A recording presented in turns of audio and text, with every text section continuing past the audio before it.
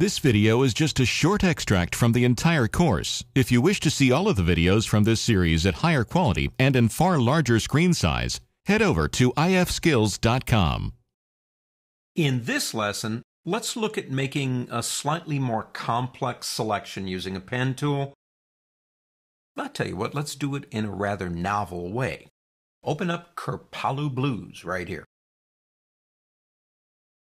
Well, what we're going to do is use a derivative of the pen tool. So I want you to come down here, and underneath your pen tool, you have something called the freeform pen tool. This will only work, understand, if the object that you're drawing has a distinct edge. Now the edge is on that flower right there, and I think that would probably work. Let's make that a little bit bigger. I'll use my zoom tool. Nothing wrong with making that bigger. That's about right. Go back to the tool, but I want you to turn on something before you use it. Magnetic, right there. What the magnetic option does is it helps the tool lock in to what it perceives as an edge. So I guess you could say it gives us an edge on that flower.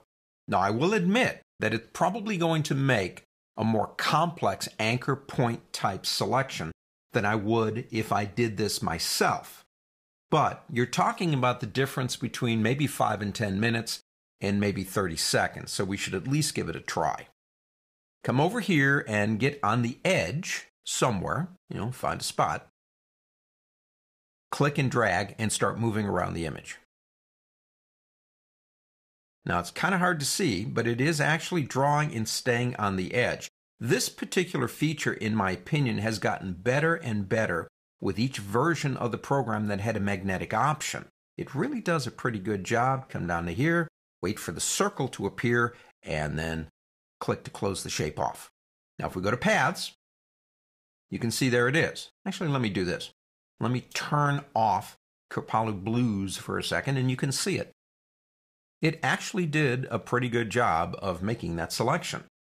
Now that we've got it, let's go into our layers, select Kerpalu Blues copy. Now I have the original because I want you to use this image again in another lesson.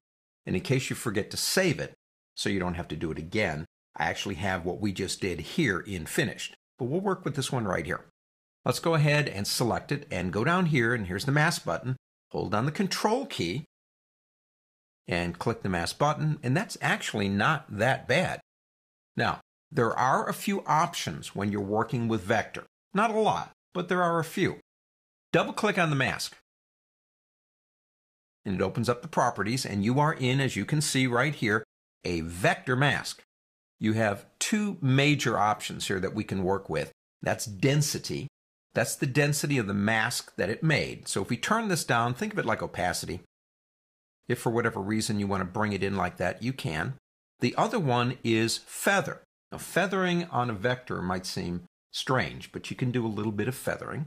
And if I turn that up just a little bit, maybe I want more of a softer edge, I suppose, and I can do that if I want to. And you can see the softness beginning to appear.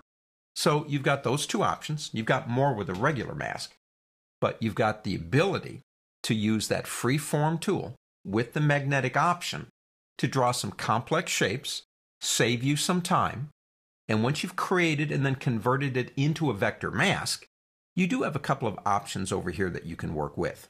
Now this button down here converts it into a selection. This button, if you click it, makes it permanent. We now have that as an object, so I'm going to press undo. This one is a show hide. And this one says, I don't want that, throw it away.